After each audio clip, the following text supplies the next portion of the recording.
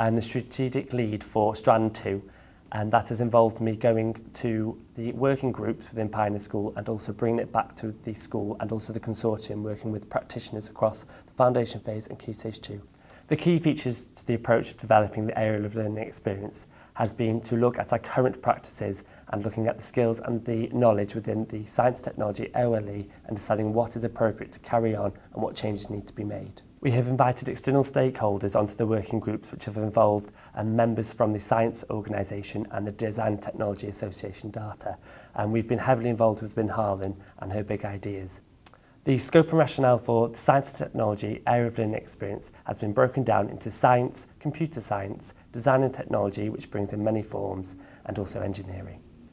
I have found the experience testing and challenging, but in a positive way. We have looked at other curriculums across the world and decided about how we were going to emulate them and what aspects we wanted to take to make our curriculum stronger. It's a fantastic experience to have and to be given.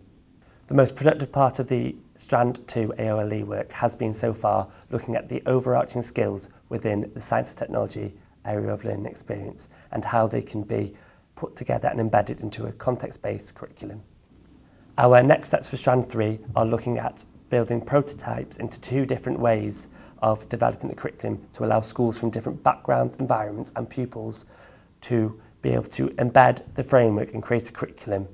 based on the knowledge and skills within our framework that we're creating.